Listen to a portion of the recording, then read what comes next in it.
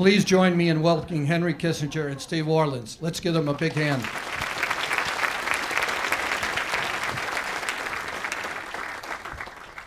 Thank you, Bill. Now, is my mic on? Can people hear me? Thank you, Bill, and thanks to our friends here at Citigroup for providing this lovely venue. Let me just, two things. One, I see flashes going off. Please no flash photography while we're doing this to preserve our fading eyesight. And second, please shut off your cell phones and Blackberries and other things. Since we're recording this, it will interfere with the recording. But as Bill said, it's wonderful to have you here. You know, not only Nobel Prize winner and Secretary of National Security Advisor, but most recently a guest on the Colbert Report. Which, by the way, those of you who want to have some fun, go online, and it's quite an interview. I have to say, we won't nearly be as funny, but we will certainly be more substantive. I think it's fair to say that over the last half century, no American has contributed more to U.S. China relations than you have, Secretary Kissinger. So it's wonderful that you've written this book. And it's really, for those of you who haven't read it yet, it's really a terrific, terrific book. And it's unusual, for me at least. Most books I think are terrific, kind of never make it into the public eye, since my taste is a little off center. But this book has really already been on the New York Times bestseller list for 7 weeks in the top 15. And I noticed today, and maybe you can explain this, that it's #1 on the bestseller list in India, which is quite something. And I got back from Beijing on Saturday night. I spent the last 3 weeks there, and I think it's fair to say that virtually every conversation that I had, people talked about the book, and this was from Dai Bingguo to Yang Jiechi to Wang Qisan. They all were talking about the book. And I think it's fair to conclude that this book is going to become a textbook for those that are studying U.S. China relations. My first question relates to actually my time in China. The Chinese obviously view you as, you know, you were the single most admired American by the Chinese. And those who read English have read the book. Those who don't read English are waiting for the translation. So my question, I understand the press reports you've signed a contract with CITIC Books to publish this in Chinese. So my question is, will it be published? Will there be deletions? What are the Chinese saying to you about the book?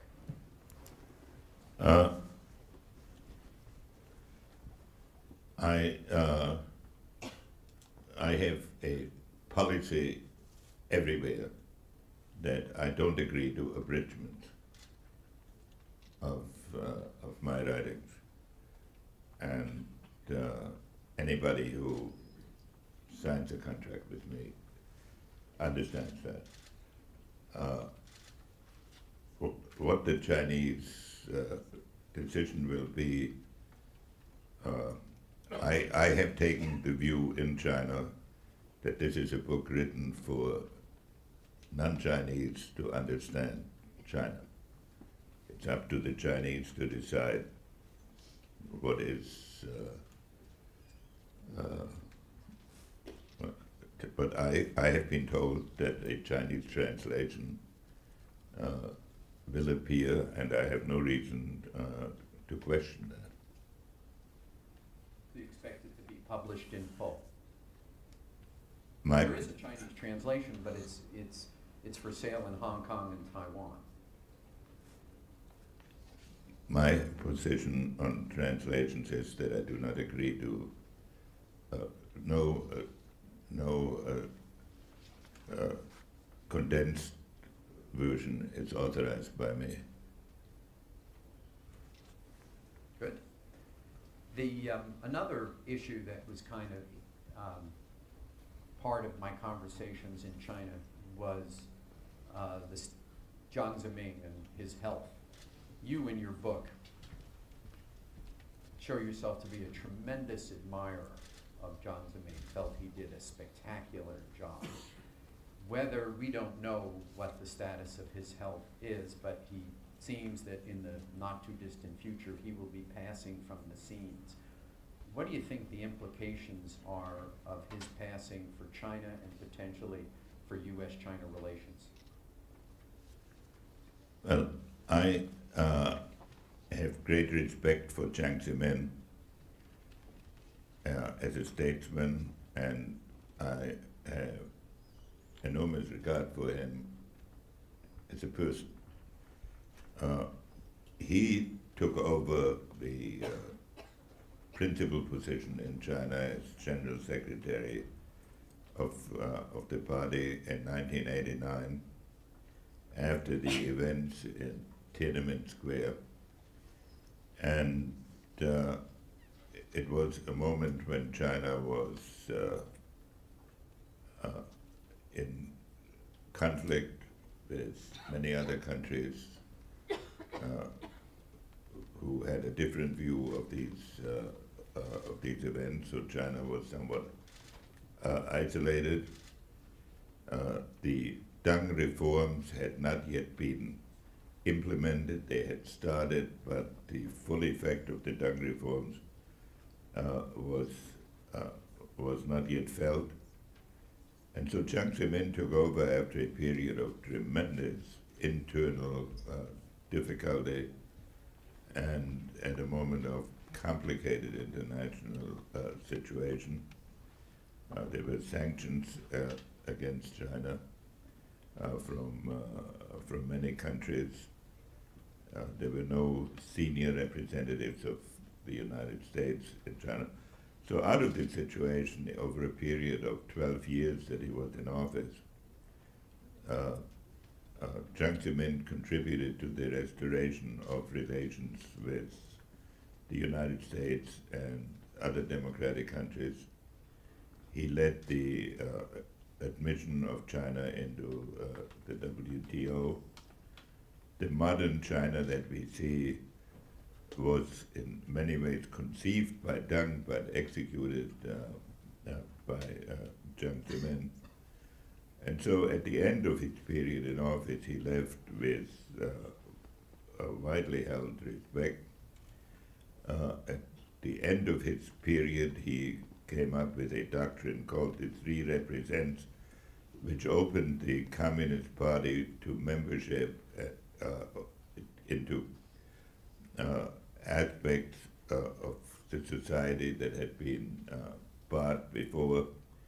So it was a broadening of the base of Chinese leadership.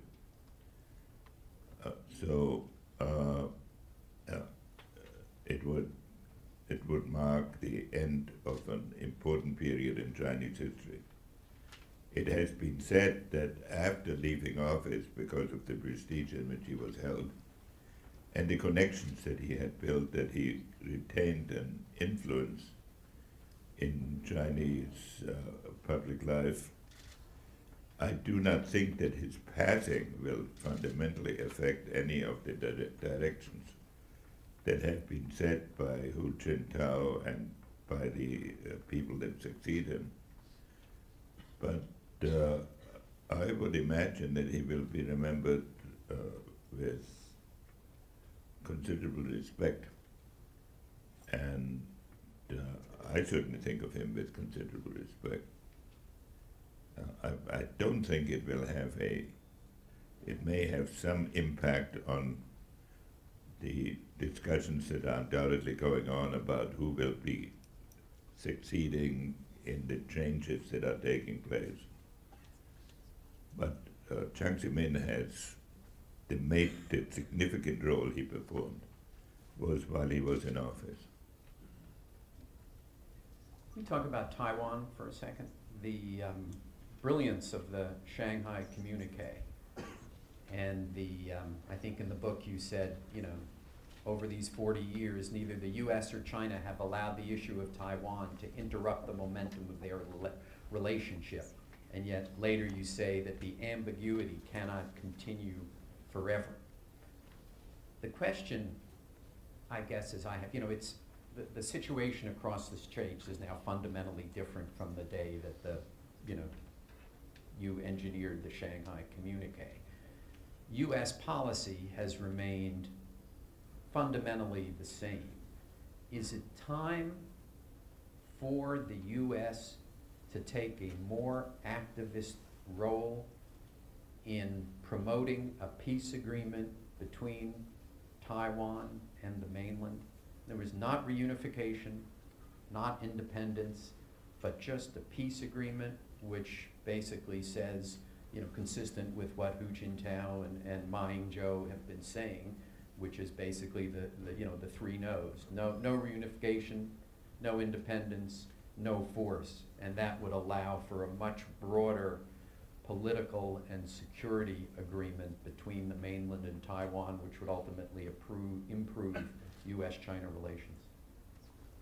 Well, when I first went to Beijing, I was the emissary to a capital that we did not recognize as the capital of the country. At that time, Taipei was recognized by the United States as representing the capital of China. We still had military forces in Taiwan, and there had been 136 meetings between Chinese and American diplomats on this subject, and they had never been able to agree on an agenda because China demanded the recognition of the principle of one China, and we demanded acceptance of peaceful change. And so we, both sides had to navigate.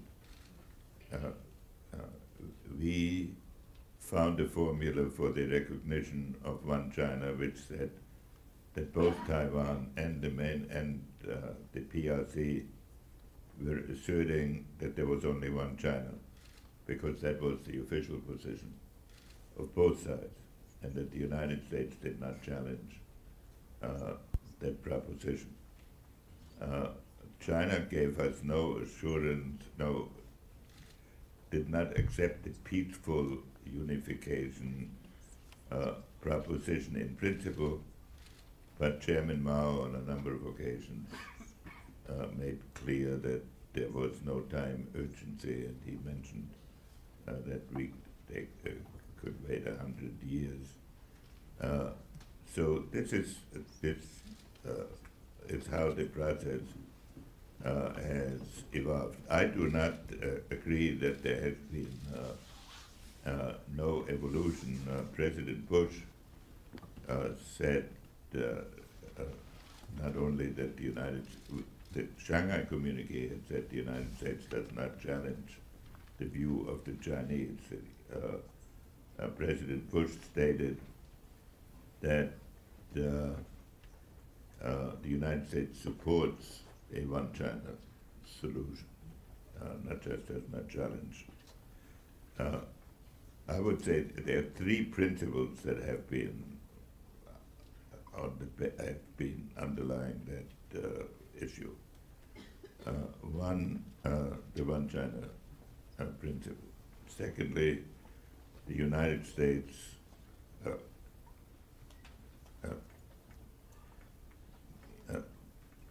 dedication to a peaceful solution. And third, the United States urging everyone, including itself, to take no steps that would unsettle the situation. So this is where the situation is today.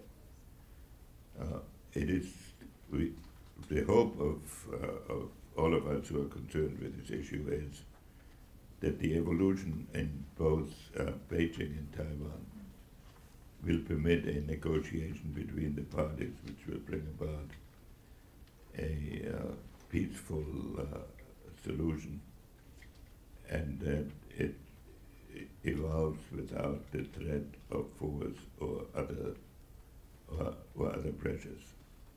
Of course, circumstances will change, and it is not a status quo that will remain forever. But those of us who've been engaged in the policy have hoped that the issue would be resolved by negotiation between the Chinese parties and not by an attempt by the United States to settle the issue on behalf of the Chinese parties.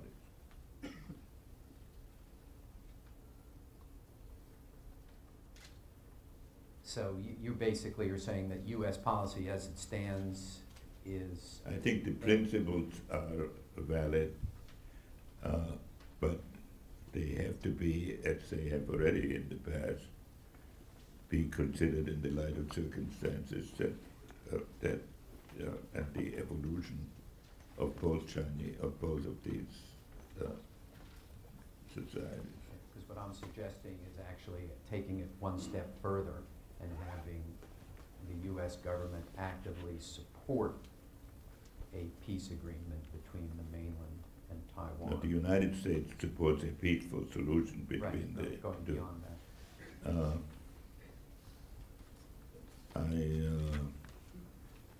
I did not address that issue in the book. Right.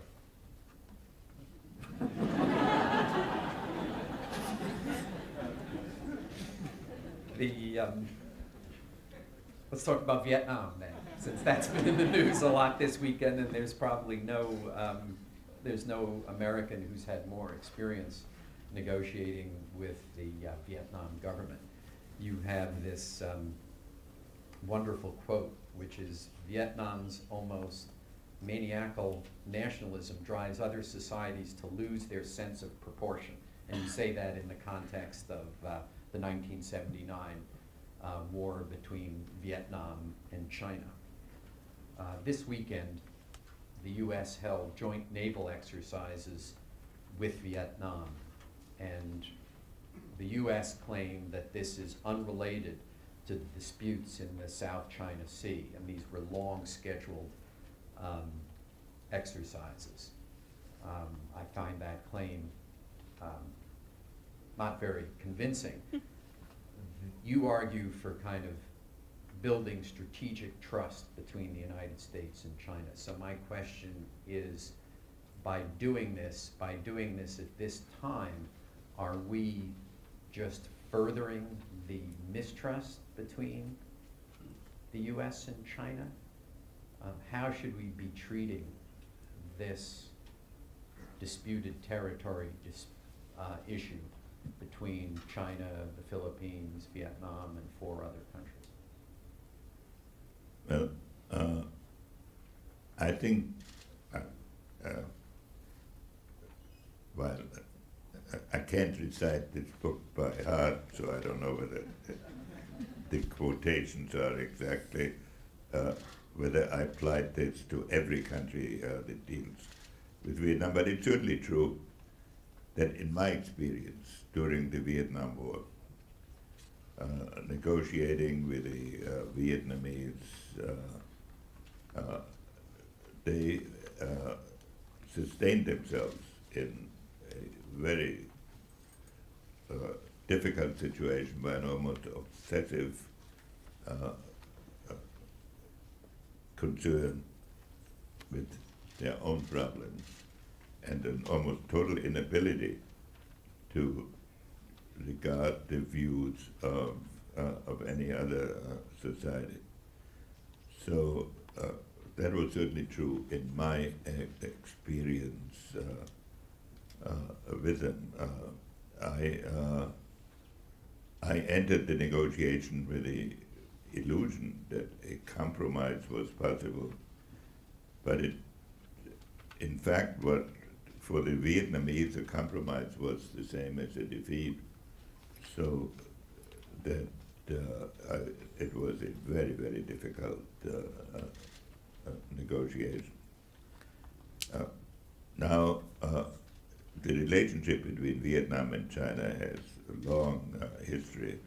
Vietnam is the only country that was under Chinese suzerainty that wound up establishing a state independent of China, and while somewhat influenced by Chinese culture, never was fully in the Chinese orbit. So Vietnamese nationalism has a historic basis of being contrary to Chinese nationalism. And the Vietnam War was barely over in 1975 when the Vietnamese, in effect, expelled the entire Chinese population from Vietnam. And within 2 years of the end of the Vietnam War, in which China had significantly assisted Vietnam, Vietnam had engaged in furthering ties with the Soviet Union, which finally culminated in 1978 in a Vietnamese-Soviet military agreement. The Chinese were very concerned at the time with Vietnamese invasion of Cambodia and the Vietnamese domination of Laos, which therefore created the risk of a major state on its southern border, which had conflicting national interests. So therefore, what the relationship between America and Vietnam is of special sensitivity in Hanoi, in Beijing. I would therefore, and one has to consider this not only in the abstract, but in any concrete circumstances. Naval exercises between Vietnam and the United States are bound to be considered as fundamentally affecting an ongoing dispute, and therefore, in my view, should be done with great caution on the American side. With respect to the South China Sea issue, there are three problems. One is the navigation, the freedom of navigation in the South China Sea. The second are the territorial disputes between China and a whole host of countries, Philippines, Indonesia, Vietnam, which arise out of overlapping definitions of the economic zone. The economic zone being a 200-mile radius from national borders in which countries have sovereign economic but not other rights. There's some dispute between the United States and China on the definition of economic zone, because China treats it almost like a territorial sea. At any rate, the issue arises because if you draw 200-mile boundaries across around every island, and if the Chinese claim for every island is sustained, it has the practical effect of closing the South China Sea. So, and the third issue is, what is the relationship of China and the United States in South Asia? I think for the immediate issue, it is important to separate the freedom of navigation from the territorial issue, and to establish the fact that China and the United States recognize freedom of navigation in the South China Sea, regardless of how the territorial issue will be settled. Secondly, on the territorial issue, the major United States interest is a peaceful outcome based on the principle that issues of this nature, if they are settled peacefully, lead to a stable international environment altogether. And then the third issue is how do the United States and China interact in Southeast Asia? And there are two ways one can look at it. One can say this is a contest of who dominates the region. So it's either Chinese dominated or American dominated. But one could also take the position or the aspiration that China and the United States should have basically cooperative relationship, so that they're not contesting who dominates the area, and that China has its right to friendly relations in the region, but so do we.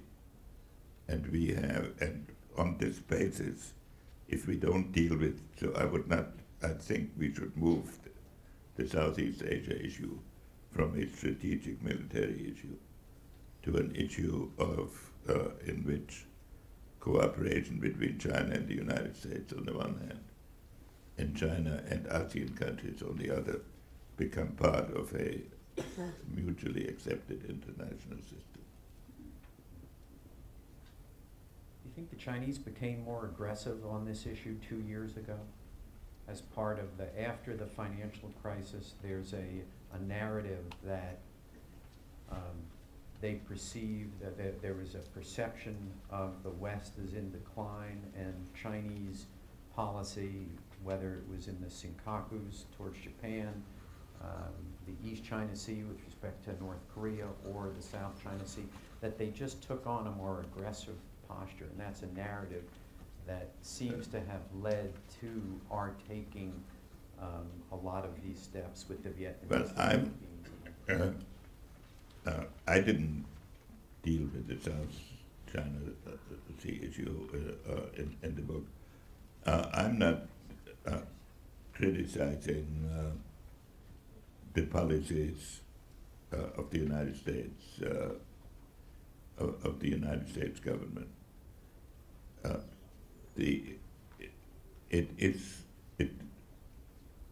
was certainly my observation that in the period after the beginning of the economic crisis, Chinese policies towards Japan, South Asia, other countries became more insistent and more assertive. The recent Chinese statements have been in a more moderate direction, and I think that's the constructive way in which things ought to evolve. I'm going to get to these questions in 1 second. These are questions from the audience, but that raises, you have a great analysis of the Dai Bingguo December 2010 article, which really tried to put a lot of this view of China's becoming more aggressive, put that to rest. And, you know, Dai Bingguo argues, and you correctly quoted, that China will transcend the traditional ways for great powers to emerge. I guess my question then, and then we'll get to these questions, is you think China is succeeding in doing this? And the second part of that question is, will the United States allow China to do that? For one of the big challenges before American foreign policy right now is to develop a concept of dealing with China over a period of decades. And it therefore cannot be measured in biannual intervals. The reason why that is so important is because it is for the first time in our history that we will have to deal with a country of commensurable consequence over an extended period of time. And the same problem exists for China, because both of us have been able to conduct our vision of ourselves as in the sense of without having to be concerned about being challenged by a comparable power. So that is one problem. Secondly, the nature of international politics is changing in an unprecedented way. There are now a whole series of issues, nuclear proliferation, environment, energy, cyberspace, that can only be dealt with on a global basis, and they do not permit a definition of regional preeminence, as used to be the case in a traditional period. Third, the consequences of a permanent conflict between the United States and China would impinge on the domestic structure of countries all over the world and force regions of the world into choices which would constrain their ability to deal with their already huge problems. So for all of these reasons, I believe it would be desirable for the traditional pattern of international relations to be transcended. It would have to be transcended by both countries. It cannot be done by one country unilaterally, and therefore your question, can one country prevent another country from, yes, from doing so? Yes, it can happen. And I sketched in the book what the strategies of each side would be if they did not come to an understanding. And I didn't say that I am hopeful that this goal will be achieved. I am saying that both countries need to think through where they are going over a historic period of time in the nature of the interaction, as we've seen in Southeast Asia and elsewhere, the nature of the interaction. The two societies, being both global economic powers, are bound to impinge on each other. In each country, there are undoubtedly forces that are looking at the short-term confrontational aspect. And in both countries, a narrower nationalism is appealing in the short run. So therefore, the leadership on both sides needs to transcend this. Can they do it? I don't know. But they need to address the issue, and they need to find some common vision of the future if they're going to do that. That's the basic theme of what I'm trying to say. In many ways, I see the Chinese leadership as having a clearer vision of a common future than our leadership. And I'm always questioning, so much of the work of the National Committee is trying to educate Americans about China. And there are times when you see the level of knowledge, and it can be deeply troubling. So where is that leadership going to come from in our own country?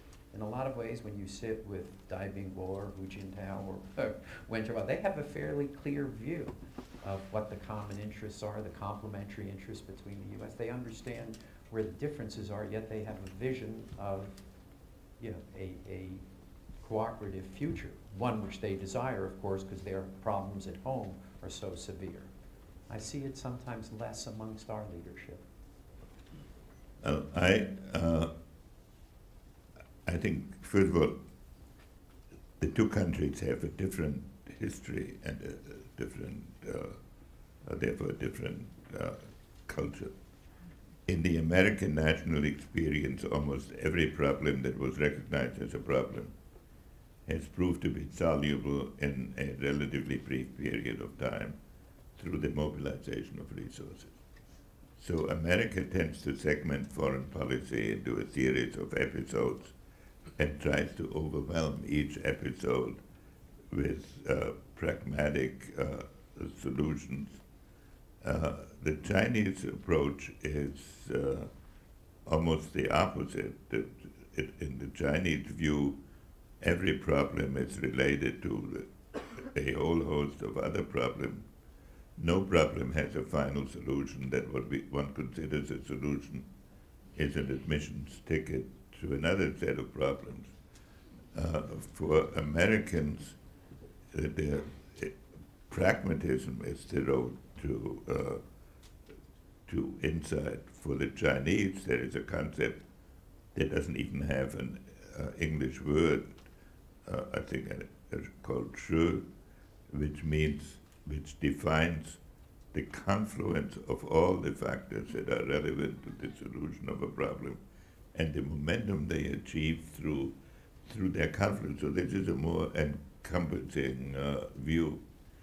I would therefore think that in my experience, the Americans are better at developing pragmatic, short-term solutions. The Chinese are better in developing a conceptual approach, and therefore, when a new problem arises, there is an initial period in which these cultural predispositions create a hiatus that needs to be bridged. I promised I would take, I still have many more questions, but I promised I would take some audience questions. What differences do you see in the strategies that the United States and Europe use to engage China in the political sphere, especially with regards to a productive human rights dialogue? How could the U.S. and Europe complement their methods to be more productive?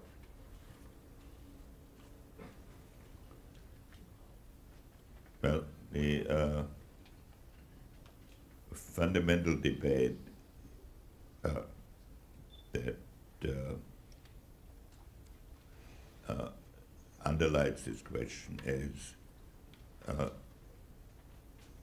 to what extent governmental action and pressure can change human rights attitudes. And the second part of that question is to what extent it's an alleviation of human rights practices aided by a relationship of trust between the two governments, and to what extent is it fostered by visible pressure. That's the debate between engagement and confrontation.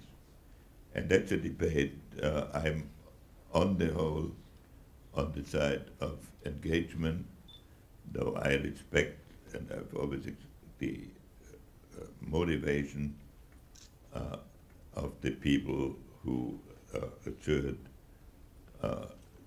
the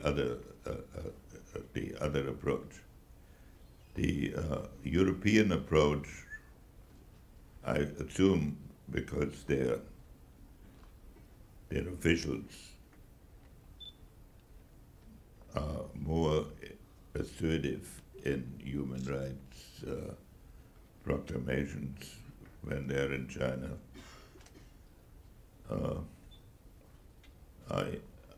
I think there is a level in which the importance China attaches to good relations with countries will affect human rights pressures.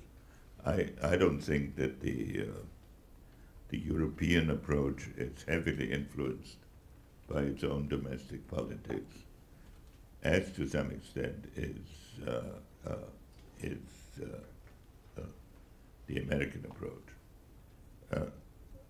And of course, no American president can ignore, or no democratic leader can ignore the human rights aspirations of its populations.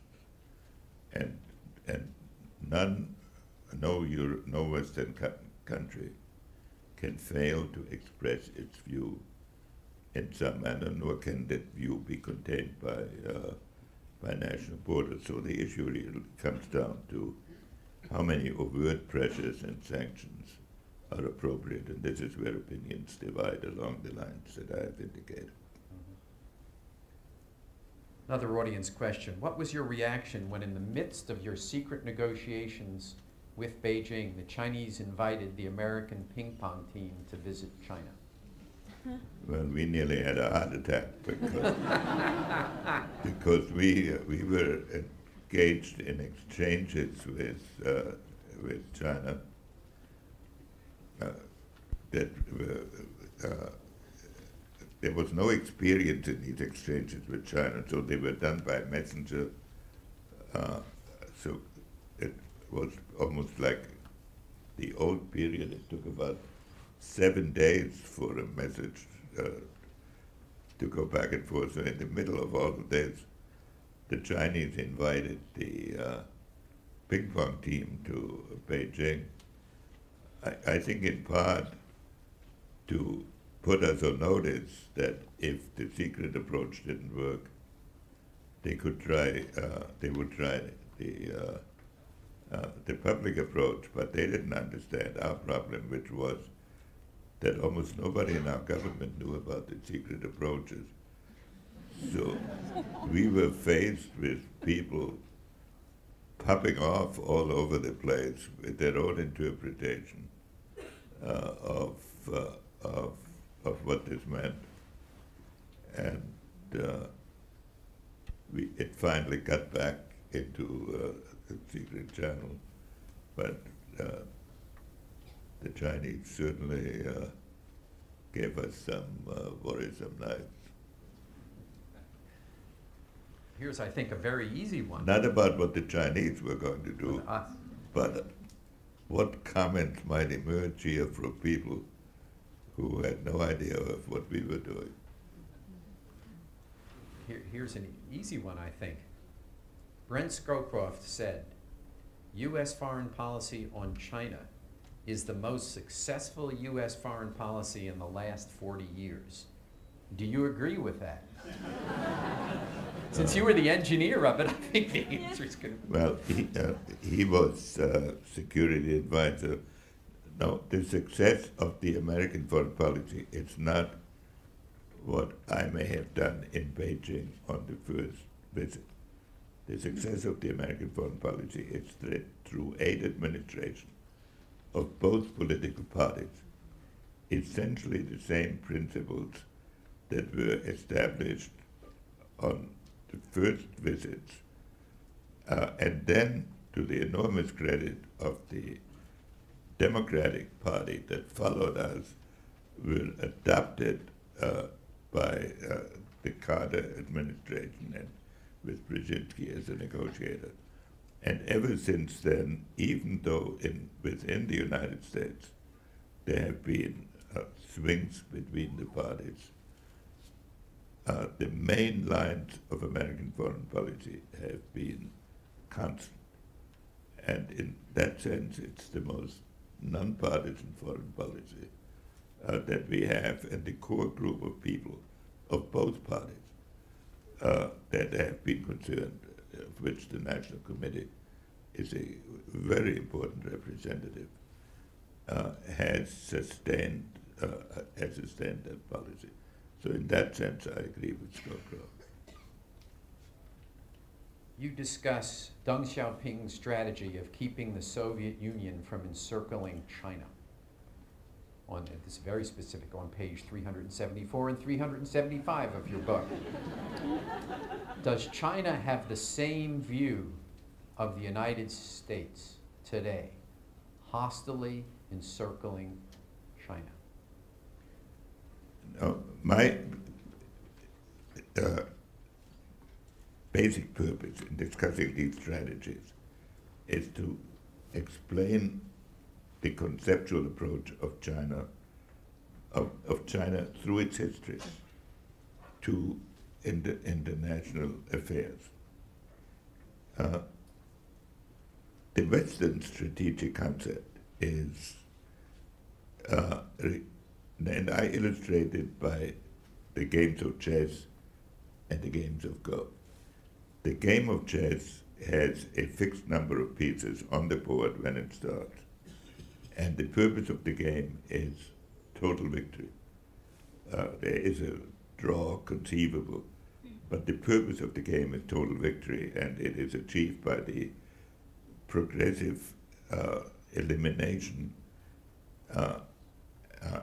of opposing pieces until the opposing king is checkmated, which means capable of total destruction. The game of Go has, I think, 164 pieces, and there's no piece on the board when you start. And you put the pieces on the board progressively as you proceed, so that any Go player has to consider not only what the situation is on the board, but what the opponent can do with the maybe 150 pieces he's got left if it's in the early stages of the game. And the purpose of the game is to encircle your adversary. And therefore, China has been extremely sensitive to what it perceives as encirclement policies. That's how,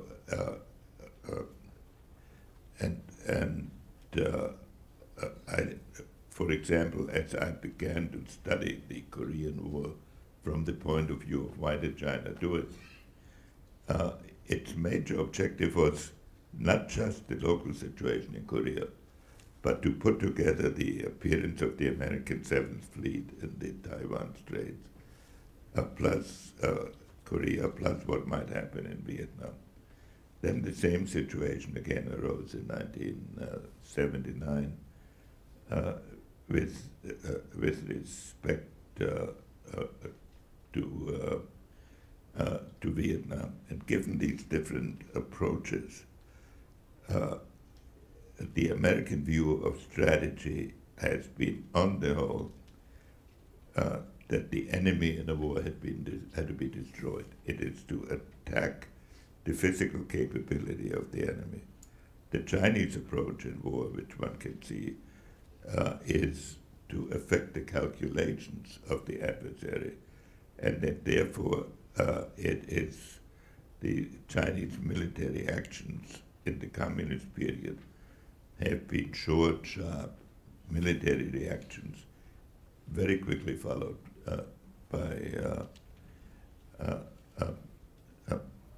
by negotiations. So yes, I think that insofar as the Chinese analyze Western actions or anybody's actions, Japanese actions, they do it in terms of Waikiki principles. And that doesn't mean I'd say their approach is better or worse, but we should reflect about the following as a country. We've been engaged in 4 or 5 wars since at the end of World War II. We always ended them with almost universal enthusiasm, and we've had great difficulty ending them. The Chinese have conducted sharp, short actions and ended them very quickly. So that shows a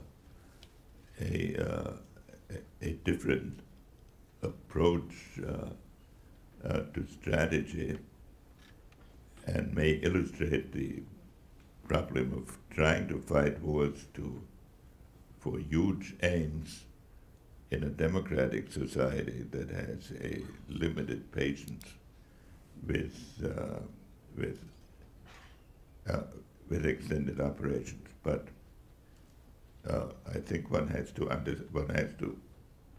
analyze Chinese perceptions in these terms That doesn't mean we have to agree with them, but the beginning of wisdom is to understand it. What do you make of President Obama's meeting with the Dalai Lama this weekend? Do you think the transition of leadership in the Tibetan government in exile will impact the solution of Tibet-related issues?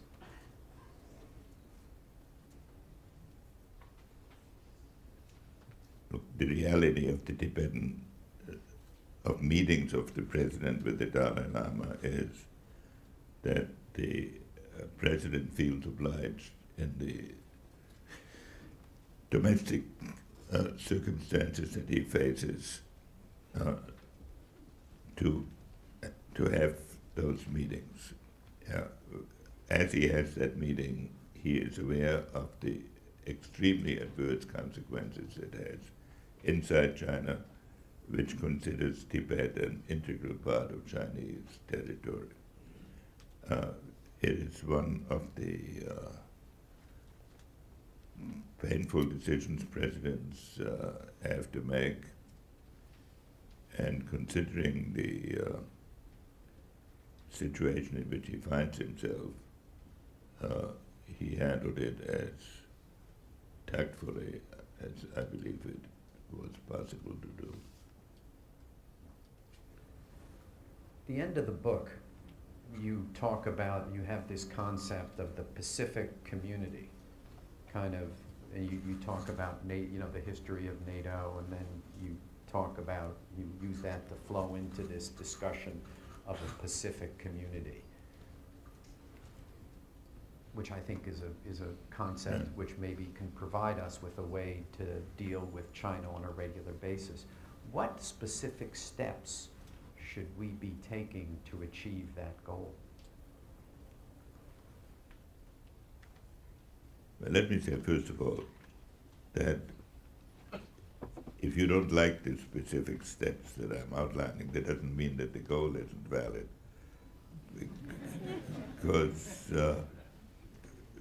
I'm talking about the beginning of a process, and I'm not saying that I have all the answers to this process. What concerns me is that too much of Chinese-American relations is concentrating on solving issues that arise out of complexities or crises. And we've gotten actually pretty good at crisis management, but we have not developed a common defined purpose. There has been discussion of the need for a purpose, and so the word community really means there must be some common things that first America and China do together, and concurrently all the countries of the region do together. If China and America think of themselves as co-evolutionists or as some sort of partners, then it is possible to look at issues without analyzing it, and strictly speaking, in terms of the strategic balance. If other countries participate, then it is possible for both China and America to have relations with the rest of Asia. What we need to avoid is that China becomes obsessed with what they view as American efforts at military containment, and that America becomes obsessed with being expelled from Asia, and therefore fighting therefore every problem becomes transmuted into a strategic issue. Now, I'd say specifically, I don't know whether it's possible to achieve this, but because the world is so different than it has been historically, it must be attempted. I'd spent most of my education in international affairs on issues dealing with the balance of power. I conducted foreign policy in the Cold War period that was entirely or largely based on the balance of power. So I understand this world. I believe, I use the example of World War I. I cite a British document from the year 1907 that explains why conflict between Germany and Britain is inevitable, no matter what leaders say at any one point, because the imperatives in the security field of each side will drive them into confrontation. And then I ask this question: if the leaders that followed these precepts had known what the world would look like in 1919 after the war, would they have done it? Or would they not have tried to find some solution that avoided what turned into an absolute catastrophe for Europe, from which Europe has never recovered? So I'm asking, if we decide on both sides, and it emphatically has to be done on both sides, that we, of course, will have differences, but whether we can avoid sliding from these differences into a kind of strategic confrontation, and what are the positive goals that can be set for such an enterprise? When I was in Beijing, I met with one group that is actually studying this question. That doesn't mean they will do it, and I'm going to try to create a similar group here to study that question and have some meetings between these groups. But of course, it has to be supported by governments. And I don't think this is very far from what the U.S. government and the Chinese government can conceivably do. So this is the idea, but I'm not saying it is guaranteed, and all the experts of my previous wisdom will prove that it isn't possible. Given, I think that the risks that each society faces are basically complementary. That if you think about what really are the problems confronting the United States, terrorism, global warming, Right. economic disaster, that those are the same problems that are confronting China. And that only if we're approaching them through your concept, one where we can avoid these strategic disagreements, are we going to be able to deal with them. Absent that, I think we're almost dooming ourselves to failure in dealing with those issues. Well, I noticed a high Indonesian official said a few weeks ago, we don't want you to leave Asia, and we don't want you to make us choose between China and yourself. And this is exactly the problem that needs to, we won't leave Asia, but we don't want to do it as part of a strategic confrontation if we and China can find a way to cooperate in this. I think that's a perfect note on which to end today's program. You've given generously of your time. I just want to remind everyone that the book on China is for sale out back, and it is a great read. It is a great read. And Dr. Kissinger, I can't thank you enough. Number one, for your time today. Number two, for being a vice chair of the National Committee, and for your contribution to U.S. China relations over the last 40 years. And let me congratulate the National Committee for what it has done.